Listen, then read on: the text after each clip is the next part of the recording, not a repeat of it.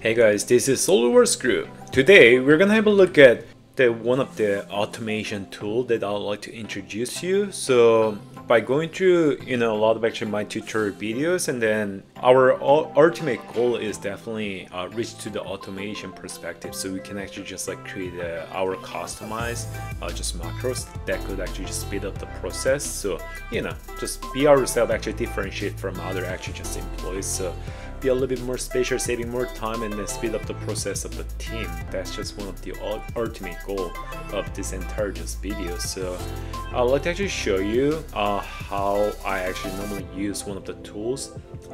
So let's dive into it. The first thing is first, so if you're in a sheet metal industry, and then one of the most common thing that you're going to be repetitively doing is exporting this drawing data and also the part data. Okay, so normally the process of actually exporting those data is you have to just go to the save as, and then for this kind of drawing, you have to make sure just like set as PDF, and then save as into specific location. Okay, however, this is not the only thing. You have to open up the part, and then you have to make sure just save as, and then again you have to just make them as step file. So you can just set as step file, and then you have to export one more time. And then this is not the only thing, because especially when it comes to razor machine, or just mostly actually they are requiring the DXF, which is a flat pattern, so they can actually just cut the the sheet metal part, and then afterwards they're gonna do painting, right?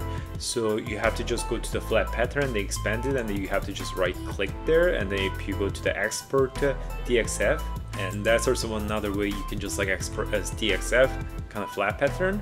So basically you have to do like 3 steps just separately. So if you imagine just like doing hundreds of parts, actually just doing this step, this is just so much frustrating, because you have to do 3 times 100 parts, that's comes 300 times. You have to go back and forth from drawing level to the part level, right?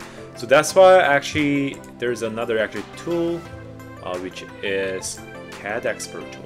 So the way actually it works is basically you have to just go to the part level, and then one of the benefits of actually doing this is if you just input the file path, or you can just like basically click browse, and then that's gonna be open up the browse, and you can just select specific location. For example, let me actually just put in here, there's no file saved yet, and then I'm just gonna click OK, and then it's gonna input those location.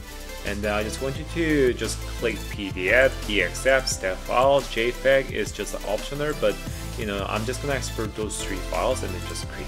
So what that's gonna do is it's gonna just export those DXF and step file from the part, and then it's gonna go into the drawing, which is just a kind of same name as the automation under -1, and then it's gonna just exporting those drawing data. Okay, and then let's just have a look at what's the result of it. Let's go to desktop, APT, and then if you go to the automation, so as you can see, actually there's 3 files which is already being created.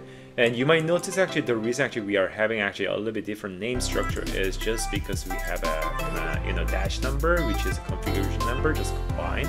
So this is just like we can actually just feel free to change it if we don't want to include any kind of like dash number. But mostly any kind of industry, we try to just include like many different kind of configuration.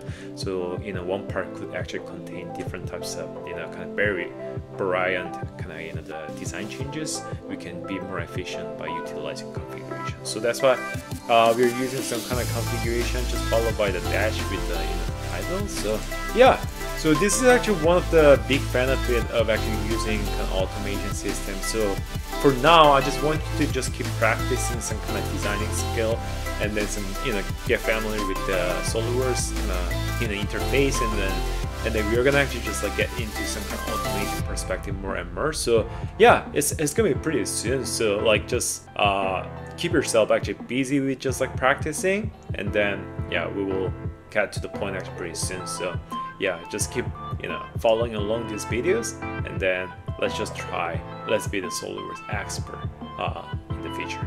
All right, thanks for watching this video, and then I will see you next one. Bye.